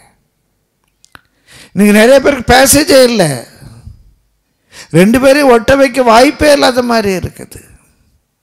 ரெண்டு பேரும் ஊழியம் செய்த அப்படியே இருக்கும், இல்லை அந்த சபையில் வந்து திருவிருந்து எடுத்த அப்படியே இருக்கும். அதை கம்யூனியன். பிரியமானவர்களே, நாம் நாயோடும் பேயோடும் உட்கார்ந்து திருவிருந்து எடுக்க முடியாது. ஒப்புரவாகுதலின் ஊழியம் தேவனோடு ஒப்புரவாக இருக்க வேண்டும். தேவ பிள்ளைகளோடு ஒப்புரவாக இருக்கணும், குடும்பத்தோடு ஒப்புரவாக இருக்கணும். நமக்கு தந்த உறவுகள். அதனால தான் சொல்கிறாரு, அதை சொஸ்தமாகும்படிக்கு உங்கள் பாதைகளுக்கு வழியை செவைப்படுத்துங்கள். யாவரோடும் 14 வசனம், யாவரோடும் சமாதானமாக இருக்கவும் பரிசுத்தமுள்ளவர்களாக இருக்கவும் நாடுங்க. ட்ரை பண்ணுங்க. யாவரோடும் சமாதானமாக இருக்க நாடுங்க. பிரியமான ஊழியம் என்பது பிஸ்னஸ் அல்ல. Peace with God, peace with men, peace within. தேவனோடு சமாதானம், மற்றவர்களோடு கூட சமாதானம், உள்ளத்தில் சமாதானம். அதுக்கு நாடுங்க, எஃபர்ட் எடுங்க, பாதையை செவ்வையாக்குங்க. எப்படியாகிலும் சமாதானம் வரணும். யாவரோடும் சமாதானமாக இருக்கும் பரிசுத்தம் உள்ள இருக்கும் நாடுங்கள். பரிசுத்தம் இல்லாமல் ஒருவனும் தேவனை தரிசிப்பதில்லையே. ஒருவனும் தேவனுடைய கிருபையை இழந்து போகாதபடிக்கு. இப்படி வழியை செவ்வைப்படுத்தலைன்னா, முடமாக இருக்கிறதை சொஸ்தமாக்குவதற்கு நீ வழி தேடவில்லை என்றால் கிருபையை இழந்து விடுவாய். அப்போ எதற்கு கிருபை வேணும்? முடமாக இருக்கிறத சொஸ்தமாக்குறதுக்கு. ஆனால் அருமையாக இருக்குது பார்த்தீங்களா? அந்த பிரிந்த உறவுகளை ஒட்ட வைப்பதற்கு, அவனுக்கு என் மேல் இருக்கிற குறையை போக்குவதற்கு, அவன் மேலே எனக்கு இருக்கிற குறையை நீக்குவதற்கு எனக்கு கிருபை வேண்டும். அதெல்லாம் இல்லை, பிரிஞ்சதா என்று சொன்னால் நீ கிருபையை இழந்து போவாய். ஒருவனும் தேவனுடைய கிருபையை இழந்து போகாத படிக்கும். யாதொரு கசப்பான வேர் முளை தெழும்பி கலக்கம் உண்டாக்குகிறதுனாலே அநேகர் தீட்டுப்படாத படிக்கும். இப்போ அந்த பிரிந்த உறவை ஒட்ட வைக்க விரும்பலை, பாதையை செவ்வாய் பண்ண விரும்பலை. நான் பலி செலுத்த விரும்புகிறேன், பிரசங்கம் பண்ண விரும்புகிறேன், திருவிருந்து எடுக்க விரும்புகிறேன், திருவிருந்து கொடுக்க விரும்புகிறேன், காணிக்க செலுத்த விரும்புகிறேன், காணிக்க வாங்க விரும்புகிறேன். ஆனால் மற்றவருடைய உறவை சீர்படுத்த விரும்பலை, முயற்சிக்கலை. பிரியமானவர்களே, உள்ளத்தில் ஒரே கசப்பு. இந்த மருமகளை நினைச்சாலே ஒரே கசப்பு. உள்ளத்தில் அந்த அந்த பெலிவரை நினைச்சாலே ஒரு கசப்பு. சில வேதனை தாங்க முடியாது. நானும் ஊழியக்காரனாக சொல்கிறேன். சிலருடைய வார்த்தைகள், பேச்சுக்கள், செய்கைகள், கிண்டல்கள், விமர்சனங்கள் நம்ம இருதயத்தை சுக்குநூறாக உடைக்கும். மோசேயுடைய இருதயத்தை உடைத்திருக்கிறது, எலியாவுடைய இருதயத்தை உடைத்திருக்கிறது, யோனாவுடைய இருதயத்தை உடைத்தது. கள்ள சகோதரர்களால் வந்த மோசம் அப்படின்னு பவுல் எழுதுகிறாரு. கள்ள சகோதரர்களால் வருகிற சில மோசங்களை தாங்க முடியாது. ஆனால் எப்படியாகிலும் வழியை செவ பண்ணணும். பிசாசை தவிர நமக்கு யாரும் சத்துருவாக இருக்கக்கூடாது. பிரிந்து போகிறவர் பிரிந்து போகட்டும், அவள் தங்கள் இஷ்டத்தின்படி செய்ய பார்க்கிறாள். ஆனால் நான் என்னை பொறுத்த வரைக்கும் ஒரு குறை என்று இருக்கக்கூடாது. என் மேலே யாருக்காவது குறை இருக்குன்னு தெரிஞ்சால் அதை போய் நான் சால்வ் பண்ணணும். பிரியமானவர்களே, கர்த்தருடைய பரிசுத்த நாமத்துக்கு மகிமை உண்ட. அதற்கு பதிலாக கசப்புக்கு இடம் உண்டாக்குவோமானால், பிரியமானவர்களே, அந்த கசப்பான வேர் முளைத்தெழும்பி கலக்குகிறதுனாலே கலக்கிறோம். மனைவி மேலே கசந்தராதிங்கள் பைபிளில் போட்டிருக்கு. மனைவி மேலே கசப்பு, கணவன் மேலே கசப்பு, மனமுறை உறவுகள் மேலே கசப்பு. இந்த கசப்பு அப்படியே வேறு முளைத்து எழும்பி கலக்குகிறதுனாலே அநேகர் தீட்டுப்பட்டுருவாங்க. அந்த உறவு சரியாக இல்லைன்னா, உதாரணம் கணவன் மனைவி, அப்பா அம்மா, ரெண்டு பேருக்கு ஒரு சரியான அண்டர்ஸ்டாண்டிங் இல்லைன்னு சொன்னால் அந்த பிள்ளைங்க எல்லாரும் அஃபெக்ட் ஆகிடுவாங்க. அந்த பிள்ளைகள் அஃபெக்ட் ஆனால் அந்த குடும்பத்துக்கு வந்து எல்லாரும் அஃபெக்ட் ஆகிடுவாங்க. ஒருவேளை அப்படிப்பட்ட ஒரு ஊழியம் செய்வான் என்று சொன்னால் அந்த சபை அஃபெக்ட் ஆகிடும். அநேகர் தீட்டுப்பட்டுருவாங்க, அநேகர் தீட்டுப்பட்டுருவாங்க. பைபிளில் போட்டிருக்கு, கசப்பான வேர் முளைத்து எழும்பி கலக்கம் உண்டாக்குகிறதினால் அநேகர் தீட்டுப்படுகிறதினால். பிரியமானவர்களே, உதாரணம் எடுத்துக்காட்டுக்காக சொல்கிறேன். இப்போ ஒரு பாஸ்டர் மேலே ஒரு விசுவாசிக்கு ஏதோ ஒரு கசப்பு இருக்குது. கசப்பு ரொம்ப ஸ்ட்ராங் ஆகிடுச்சு. அவர் எல்லாத்தையுமே pastor இப்படியாம், pastor இப்படியாம், pastor இப்படியாம், pastor இப்படியாம்பார். Pastor இப்படியாம், pastor இப்படியாம், pastor இப்படியாம், pastor இப்படியான்னு சொல்ல சொல்ல சொல்ல அநேகர் தீட்டுப்பட்டுருவாங்க. இல்லை, ஒரு மனைவி தன் கணவனை பற்றி எல்லாத்தையும் சொல்லிட்டு வர்றாங்க, எல்லாரும் மனசும் தீட்டுப்பட்டுரும். இல்லை, ஒரு கணவன் மனைவியை பற்றி, ஒரு அப்பா பிள்ளையை பற்றி. அப்போ அந்த கசப்பான மேர் முளைத்தெழும்பி கலக்கம் உண்டாக்குகிறதுனால அநேகர் தீட்டுப்பட்டு விடுவார். பிரியமானவர்களே, அதனால தான் 16ஆம் வசனத்தில் சொல்லப்பட்டிருக்குது, எச்சரிக்கையாயிருங்கள். அப்போ முதலாவது அவுட்வேர்ட் ரிலீஜியஸ் வர்ஷிப் நம்ம செய்யும்போது செய்யணும், கண்டிப்பாக கர்த்தரை தொழுது கொள்ளணும். செய்யும்போது இன்வேர்ட் ஒரு இன்டர்னல் ஸ்டேட் ஆஃப் மைண்ட், அது குறித்து ஜாக்கிரதையாக இருக்கணும். If we know that we have offended somebody, ஏதோ கோபப்படுத்திட்டோம், அதுக்கு போய் இப்போ ஒரு ஜட்ஜிட்ட போய் நான் கோபப்படுத்த சரியாக தப்பான்னு கேட்க முடியாது. நீ போய் அவன் ஒப்பரவ் ஆகிடும். பிரியமானவர்களே, அவனை பார்த்து யூஸ்லெஸ்ன்னு சொல்லிட்டோம், இவனால் ஒரு பிரயோஜனம் இல்லைன்னு சொல்லிட்டோம். கூட்டி வா, 72 மூப்பரில் உட்கார வை, இவனால் பிரயோஜனமாக இல்லையா பேசி தீர்த்துக்கோ. நடக்கிற காரியமா? இல்லை, அவனை பார்த்து ஜீரோ, உனக்கு ஒன்றும் தெரியாதுன்னு சொல்லிட்டோம். அவனை ஆண்டவனை ஒன்றும் தெரியாதவனை படிச்சிட்டாரா? ஒன்றுமே தெரியாத ஒரு ஆள் அவன் கையில் கொடுத்துட்டாரா? நீ சொன்ன வார்த்தைக்கு உன்னை தூக்கி நரகத்தில் தான் போடணும் அப்படின்னு இயேசு சொல்கிறார். ஸோ என்ன பண்ணு, நீ அப்படி ரியலைஸ் பண்ணால் நம்பர் 3 போய் முதல்ல set right, that's the order of service. அப்புறம் வந்து பலி செலுத்து. நம்பர் 4, உனக்கு யார் பேரில் ஆகிலும் குறை உண்டு என்று கண்டால் எப்படி அது ரிலேஷன்ஷிப்பை செட் ஆக்கிறதுக்கு, முறிந்த அந்த உறவு சீர்படுவதற்கு, சொஸ்தமாவதற்கு பாதையை செவ்வாய் பண்ண ஒரு சாஃப்ட் பாத்து உண்டாக்கு. நீ அவன்கிட்ட போக, அவன் அவன்கிட்ட வர, ஒரு பேச்சுவார்த்தை நடத்த வழியை செவ்வாய்ப்படுத்து. 5வது ஒரு குறிப்பை சொல்லி, பிரியமானவர்களை நீங்கள் ஆசீர்வதிக்கப்படும்படிக்கு சீக்கிரத்தில் நாம் ஒன்றாக கூடி தொழுது கொள்ள வரும்போது அந்த தொழுகை தேவனுக்கு பிரியமான தொழுகையாக இருக்கும்படிக்கு இன்னொரு காரியத்தை நான் உங்களுக்கு சுட்டி காட்ட விரும்புகிறேன். சரி, உங்களுக்கு ஒருத்தன் பேரில் குறை இருக்குது, நீங்கள் மன்னிச்சிட்டிங்க, ஆனால் குறை இருக்கு. இப்போ என்ன செய்கிறது? ஒப்புரவாகணும். ஒருவருக்கு உங்கள் மேலே குறை, somebody has got ought against you, you can go. Now I have got ought against somebody. எனக்கு இன்னொருத்தன் பேரில் குறை இருக்குது. அப்போ நான் என்ன செய்யணும்? அப்போ நான் தான் போகணும். எப்படி போகணுமா? A very important passage, Matthew chapter 18, again is in the book of Matthew chapter 18 from verses 15 to 17, 15, 16, 17.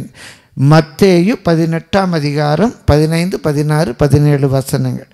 உன் சகோதரன் உனக்கு விரோதமாய் குற்றம் செய்தால், உன் மாமியார் உனக்கு விரோதமாய் குற்றம் செய்தால், உன் மருமகள் உனக்கு விரோதமாய் குற்றம் செய்தால், உன்னுடைய அண்ணன் உனக்கு விரோதமாய் குற்றம் செய்தால், உன்னுடைய மகன் உனக்கு விரோதமாய் குற்றம் செய்தால், உன்னுடைய மருமகள் உனக்கு விரோதமாய் குற்றம் செய்தால், வச்சுக்கோங்களேன். உன் சகோதரன் என்று சொன்னால் நம்முடைய உறவுகளில் சபையில் அந்த சகோதரன் உனக்கு விரோதமாய் குற்றம் செய்திருந்தால், அந்த சகோதரி உனக்கு விரோதமாக குற்றம் செய்தால், அவன் செய்தது குற்றம் உன்னுடைய பார்வையில், நீ என்ன செய்ய? அவனிடத்தில் போ. முடியுமா முடியாதான்னு கேட்காதீங்க. இயேசு சொன்னது இதுதான். உன் சகோதரன் உனக்கு விரோதமாய் குற்றம் செய்தால் அவனிடத்தில் போய் நீயும் அவனும் தனித்திருக்கையில், ஒரு குரூப்பை கூட்டு போகாத, ஊரெல்லாம் ஹேண்ட்பில் அடித்து இப்படி அவன் பண்ணிட்டான்னு வர்றவங்க போகிறவங்க ஆனேவாலே ஜானேவாலே குடும்பத்தார் உறவுகள் நண்பர்கள் எல்லாருக்கும் பப்ளிஷைஸ் பண்ணாத. தனித்திருக்கையில் யாருக்கும் தெரியாது, வாய்மா உனக்கும் அவனுக்கும்.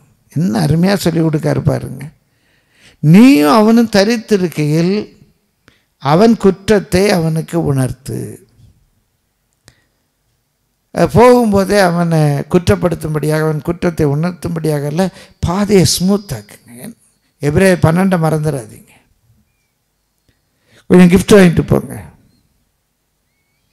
ஃப்ரூட்ஸ் வாங்கிட்டு போங்க. யாக்கோபு ஏசாவை சந்திப்பதற்கு முன்பாக அவங்களுக்குள்ள பிரச்சனை, அண்ணன் தம்பி பிரச்சனை இருந்தது. அண்ணன் தம்பியை கொலை செய்ய வகை தேடினா தம்பி அண்ணனுடைய ஆசீர்வாதங்களை திருட்டாய் பெற்றிருந்தான். அவங்களுக்குள்ள ஒரு பிரச்சனை. ஆனால் யாக்கோபு அவனை சந்திக்க போவதற்கு முன்பாக வெகுமதிகளை கொடுத்து அனுப்புகிறான், பாதையை செவ்வைப்படுத்துகிறான். பிரியமானே, வெகுமதிகள் கோபத்தை தணிக்கும். நல்ல ஒரு ஃப்ரெண்ட்ஷிப்போட ஸ்டெப் சொல்லி கொடுக்குறார். கொஞ்சம் கிஃப்ட் வாங்கிட்டு போங்க, அன்பை காட்டக்கூடிய ஒரு காரியத்தோடு. இப்போ கிஃப்ட் வாங்கிட்டு போங்கன்னா அவனுக்கு ஏற்கனவே டயபெட்டிக்ஸ், நீங்கள் 1/2 கிலோ அல்வா வாங்கிட்டு போகாதீங்க அவனை கொல்றதுக்கு. பிரியமானவர்களே, கொக்கு நிறைய விருந்து வச்ச மாதிரி அவனுக்கு எது பிடிக்காதோ எது செய்ய முடியாதோ அதை கொண்டு போய் இன்னும் கொஞ்சம் கோபப்படுத்தாதீங்க.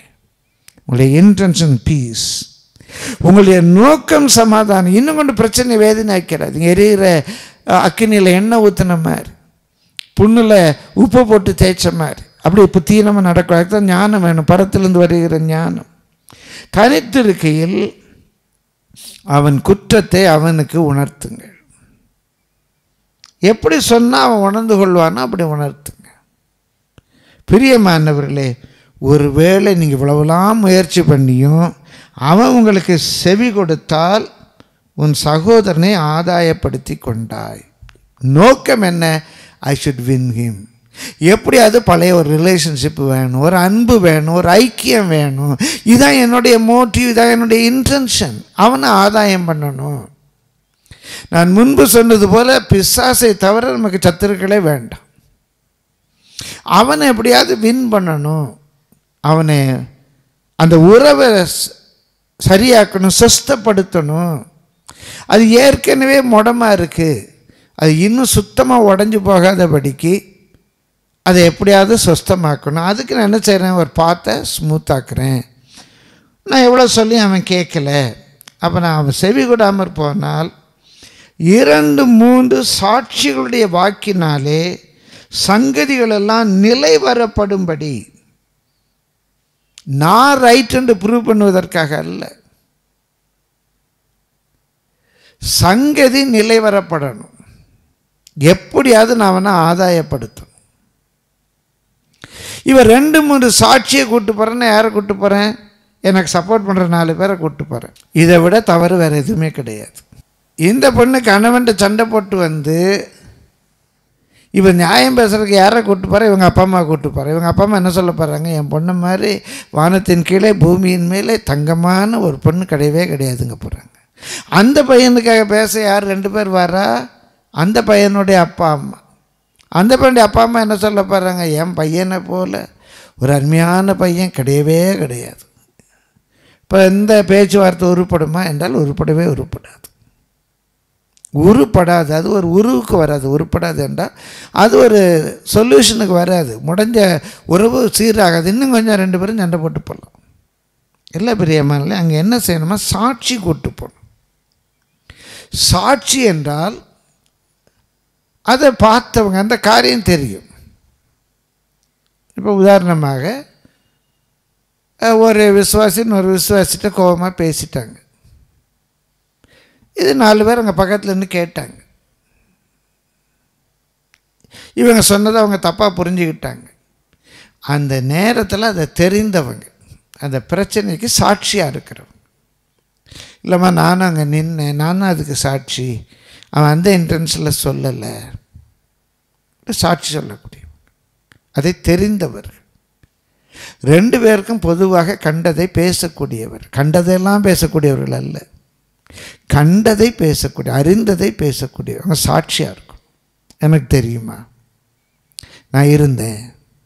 2 பேருக்கும் பொதுவாக அப்படி சாட்சி சொல்லக்கூடிய 2-3 பேரை கூட்டு போன. ஏன் என்று சொன்னால் பிரியமானவர்களே, காரியம் நிலைவரப்படணும்.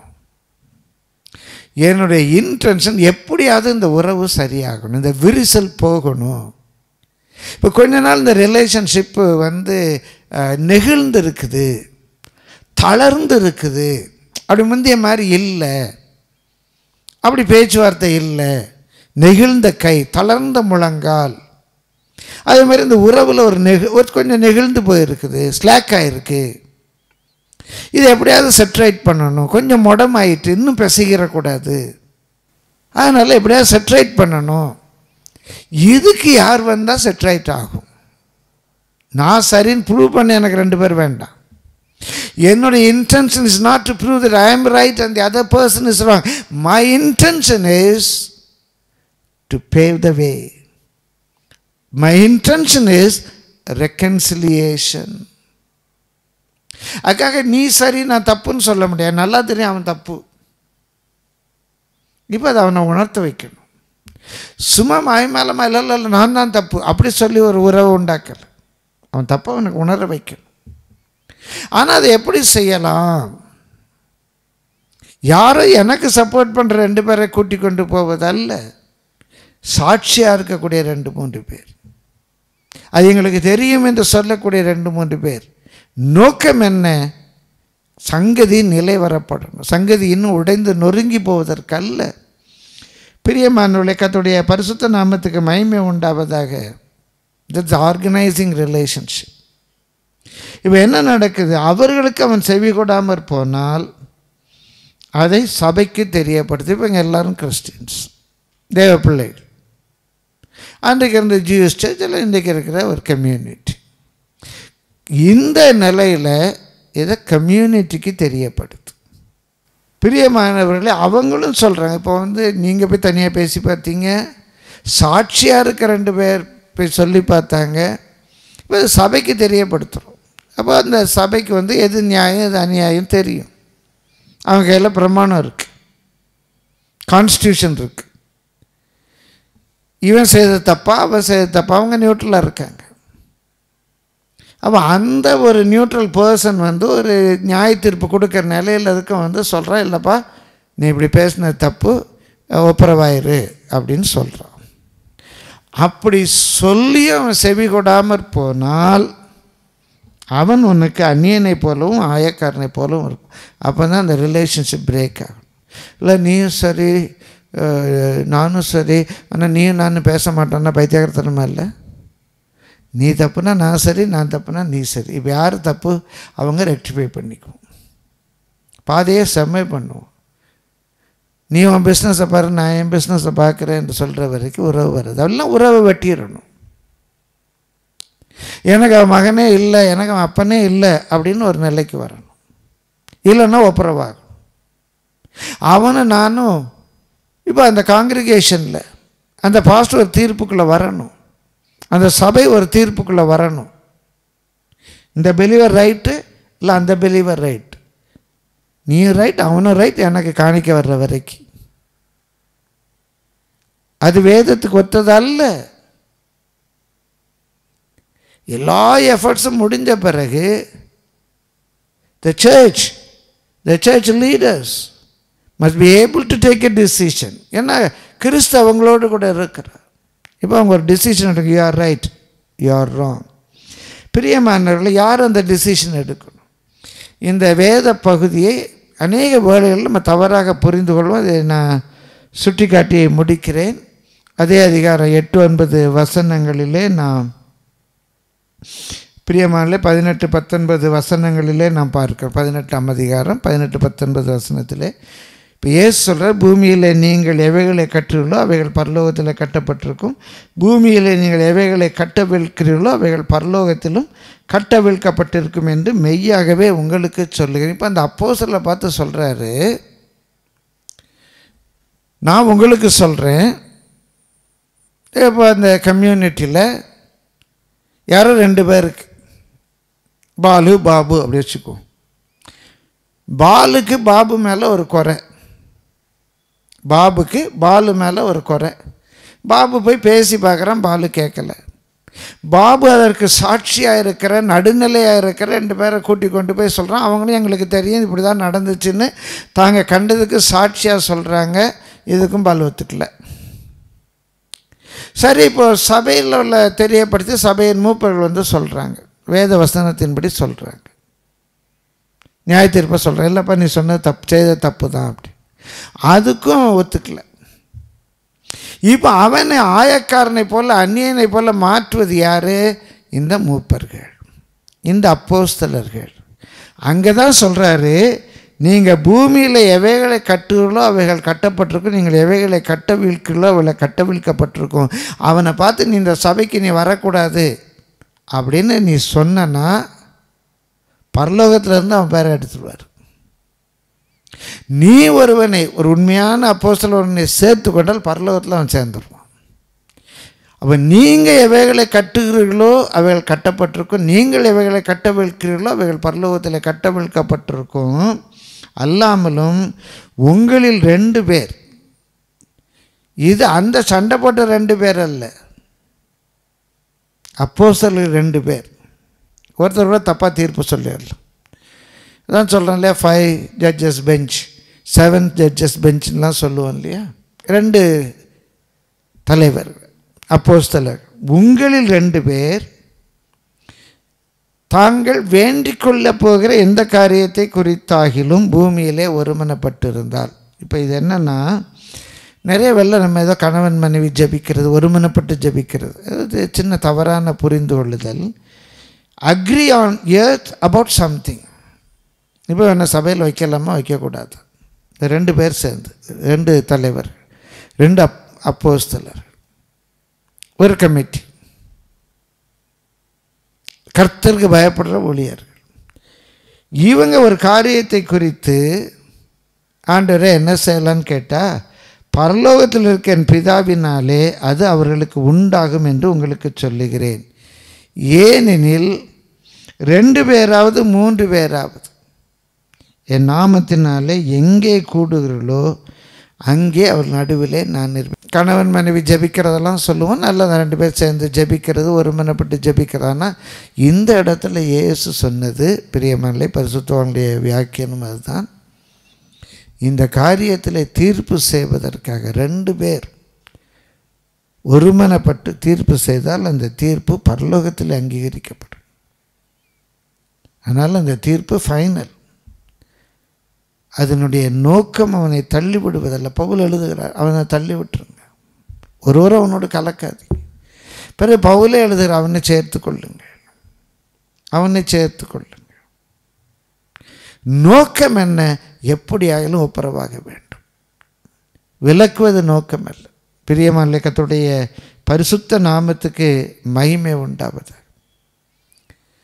இந்த அருமையான வேத பகுதியிலிருந்து நம்முடைய ஆசீர்வாதத்துக்கு ஒரு 5 குறிப்புகளை நான் முக்கியப்படுத்துகிறேன்.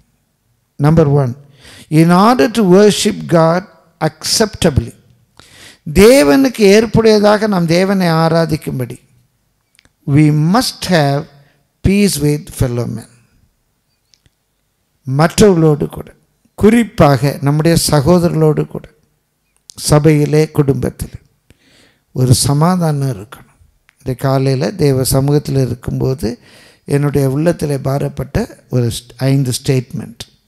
In order to worship God acceptably, தேவனுக்கு பிரியமாக நாம் அவருக்கு ஆராதனை செய்ய we must have peace with our brethren. இது கர்த்தர் எதிர்பார்க்கிறார். 2வது, to achieve that peace, அந்த சமாதானத்தை எப்படியாவது அச்சீவ் பண்ணுவதற்கு we must do all we can, என்னென்னலாம் செய்ய முடியுமோ அதை செய். Before God, not only before our conscience, தேவனுக்கு முன்பாக, தேவனுடைய பார்வையில் நான் இந்த சமாதானத்தை எஸ்டாப்ளிஷ் பண்ணுறதுக்கு என்னென்னலாம் செய்ய முடியுமோ எல்லாம் செய்துட்டேன்.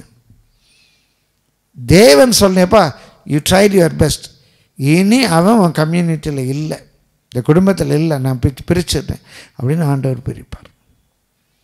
அது வரைக்கும் நான் என்ன செய்தேன், எப்படி ஆகிலும் அவனை ஆதாயப்படுத்தி கொள்ளும்படிக்கு, எப்படி ஆகிலும் சங்கதி நிலைவரும்படி, அந்த நெறிந்த நாணல் முறியாதபடிக்கு, அந்த நெகிழ்ந்த கை, தளர்ந்த முழங்கால் அது இன்னும் கெட்டு போகாதபடிக்கு, முடங்கின அந்த உறவு சொஸ்தமாகும்படிக்கு I tried my level best அப்படின்னு ஆண்டவர் சொல்லணும். என் மனசாட்சி சொல்கிறதல்ல, என்னால் முடிஞ்ச அளவுக்கு நான் ட்ரை பண்ணிட்டேன் அப்படின்னு என் மனசாட்சி சொல்கிறதல்ல. தேவனுக்கு முன்பாக, Lord you know very well I tried everything. பிரியமானே, 3வது, it is our divine duty to seek reconciliation with others when we have injured them. இப்போ இந்த ஒப்புரவாகுதல் ஒரு தெய்வீக கடமை. அது not only a social thing, இது ஒரு தெய்வீக கடமை. இப்படி நான் ஒப்புரவாயிட்டேன்னு சொன்னால் தேவ சமூகத்தில் நான் அங்கீகரிக்கப்படுறேன், என்னுடைய ஜெபம் அங்கீகரிக்கப்படுது, என்னுடைய பலி அங்கீகரிக்கப்படுது, என் ஊழியம் அங்கீகரிக்கப்படுது, நான் மற்றவர்களுக்காக செய்கிற பரிந்துரை ஜெபம் அங்கீகரிக்கப்படுகிறது. ஸோ நான் ஒப்புரவாகுதல் என்று சொல்கிறது வெறுமனே எங்களுக்குள்ள சண்டை இல்லை அப்படிங்கிறதல்ல, நான் ஒரு தெய்வீக கடமையை நிறைவேற்றுகிறேன். அப்போ தான் என் ஜெபம் அங்கீகரிக்கப்படும், அப்போ தான் என் ஊழியம் அங்கீகரிக்கப்படும். அப்போ தான் ஆண்டவரே அவர்களை ஆசீர்வதியும் நான் கை வைத்து சொல்லும்போது அந்த 1000 பேர் ஆசீர்வதிக்கப்படுவார். என் உள்ளத்தில் கசப்பையும் வைராக்கியத்தையும் விபச்சாரத்தையும் வேசித்தனத்தையும் வச்சுட்டு நான் கை வைத்து ஆண்டவரே அவர்களை ஆசீர்வதியும் என்று சொன்னால் நான் ஜெபிப்பதினாலே அவர்களை தேவன் ஆசீர்வதிக்க மாட்டார். துன்மார்க்கரின் ஜெபம் கர்த்தருக்கு அருவருப்பாக இருக்கும், அவனுடைய பலியை அவர் ஏற்றுக்கொள்ள மாட்டார். பிரியமானே, 4வது, when others have injured us also, மற்றவர்கள் நம்மை காயப்படுத்தி இருக்கும்போது we must make all attempts to make their reconciliation, அவர்களோடு கூட ஒப்புரவாவதற்கு நம்மால் இயன்ற முயற்சிகளை எடுக்க வேண்டும். This should be done before we attempt to worship God. தேவனை ஆராதிப்பதற்கு முன்பாக, தேவனை தொழுது கொள்வதற்காக அவருடைய சமூகத்தில் கூடி வருவதற்கு முன்பாக. பிரியமானவர்களே, ஏதோ ஒரு தீர்த்தம் வாங்குகிறோம் என்றால், இந்த அப்பத்தை புசித்து இந்த ரசத்தில் பானம் பண்ணும்போது நமக்காக மரித்து உயிர்த்தெழுந்து அவரோடு கூட ஐக்கியமாகிறோம், அவருடைய மரணத்தை நினைவு கூறுகிறோம், அவருடைய சரீரத்தை குறித்தும் அவருடைய இரத்தத்தை குறித்தும் குற்றமற்றவர்களாக அதில் பங்கு பெற வேண்டும். இது சடங்கு அல்ல பிரியமானவர்களே. பிரியமானவர்களே, so before we come to him, நாம் அவரை கிட்டி சேருவதற்கு முன்பாக இதை நாம் செய்ய வேண்டும். Otherwise God may not accept our offerings and our worship will not be well pleasing to God. இல்லாவிட்டால் தேவன் நம்முடைய ஆராதனை அங்கீகரிக்க மாட்டார். நம்முடைய பலி அவருக்கு சுகந்த காணிக்கையாக, அவருக்கு உகந்த காணிக்கையாக இராது. And even our prayers may not be answered. நம்முடைய ஜெபங்களுக்கு கூட பதில் கிடைக்காமல் போய்விடும். பிரியமானவர்களே, நாம் மற்றவருடைய குறைகளை மன்னித்து, மற்றவர்களுக்கு நம்ம பேரில் குறைவு இருந்தால் அதையும் நம்ம ரெக்கன்சைல் பண்ணி நம்முடைய ஒரு சுத்த இருதயத்தை அவருக்கு காண்பிப்போம் என்றால், உலக பிரகாரமாக எத்தனையோ மன அழுத்தங்களில் இருந்து, அதனால் வருகிற வியாதி பலவீனங்களிலிருந்து, அதனால் வருகிற பிசாசின் கிரியைகளிலிருந்து விடுதலை பெற்று சமாதானமான ஒரு வாழ்க்கை வாழ முடியும். எல்லாரும் நம்மோட சமாதானமாக இருப்பாங்கன்னு சொல்ல முடியாது. நாம் எல்லாரோடும் சமாதானமாக இருக்க முயற்சிக்கணும். பாதையை செவ்வைப்படுத்தணும். நாமே முறித்து போடக்கூடாது. ஒருவேளை பரலோகத்தில் அது முறிக்கப்படுமா என்று பார்த்திருக்க வேண்டும். அதற்கு முன்பாக எப்படி ஆகிலும் யாருமே ஆக்கினைக்குள்ளாக தீர்க்கப்படுவது நமக்கு பிரியமில்லை. பரலோகத்தில் அவன் அழிந்து போனான் என்று எழுதுவதை விட எப்படியாகிலும் அவன் ஆதாயப்படுத்தணுமே, எப்படியாகிலும் அவனை ஆதாயப்படுத்தணுமே. ஆவியார் நம்மோடு கூட பேசியிருக்கிறார். இருக்கிற இடத்துல முழங்கார் படியிடுங்க. அன்பின் இயேசுவே, நாங்கள் நன்றியோடு கூட துதிக்கிறோம், ஸ்தோத்திரிக்கிறோம். உம்முடைய சமாதானம், உம்முடைய சந்தோஷம், உம்முடைய கிருபை இரக்கங்கள் உம்முடைய பிள்ளைகளை, குடும்பங்களை சூழ்ந்து கொள்வதாக. நன்மை குறைபட விடாதீங்க. தேவைகள் எல்லாவற்றையும் சந்தி. விக்கனம் கடந்து போகும் மட்டும் உம்முடைய பிள்ளைகளை ஆண்டவரே எங்களை உம்முடைய சட்டைகளின் நிழலிலேயே மூடி மறைத்து கொள்ளுங்க ஆண்டவரே. ஆபத்து, விபத்து, வியாதி, பலவீனங்களுக்கு விலக்கி காத்தரலும் ஆண்டவரே. தூர இடத்தில் இருக்கிற பிள்ளைகளுக்காக நாங்கள் ஜெபிக்கிறோம். அன்பின் இயேசுவே, உம்முடைய பாதுகாக்கும் கரம் உடைய பிள்ளைகளோடு கூட இருப்பதாக. எந்த மன அழுத்தமும் உடைய பிள்ளைகளை வேதனைப்படுத்தாதபடிக்கு உம்முடைய கிருபை உம்முடைய பிள்ளைகளை தாங்கட்டும் ஆண்டவரே. ஆண்டவரே, உம்முடைய பலத்தினால் உம்முடைய பிள்ளைகளை இடைகட்டி காத்துக்கொள்ளும். உமக்கு நன்றி, உமக்கு நன்றி, உமக்கு நன்றி, உமக்கு நன்றி ராஜா. எப்படியாகிலும் இந்த விக்கனம் கடந்து போக உதவி செய்யும் ஆண்டவரே. உம்முடைய பிள்ளைகள் மேல் இரக்கமாயிரும், தேசத்தின் மேல் இரக்கமாயிரும் ஐயா. ஆண்டவரே, உம்முடைய இரக்கத்தின்படி எங்களை ரட்சி ஆண்டவரே. ஆண்டவரே, எப்படியாகிலும் சீக்கிரத்தில் இந்த நோய் முற்றுமாய் அற்றுப்போனது என்ற ஒரு செய்தி வரணையா ஆண்டவரே. இயற்கைக்கு மற்றவர்களால் புரிந்து கொள்ள முடியாத அளவுக்கு எல்லாமே அறிகிற அறிவுக்குள்ளே வரத்தக்கதாக இந்த வியாதி முற்றுமாய் அற்றுப்போக உதவி செய்யும். அதிசயத்தை காணப்படும் ஆண்டவரே. நம்முடைய சட்டைகளுக்குள்ளேயே நம்முடைய பிள்ளைகளை வைத்துக்கொள்ளும். இயேசுவின் நாமத்தில் பிதாவே, ஆமென்.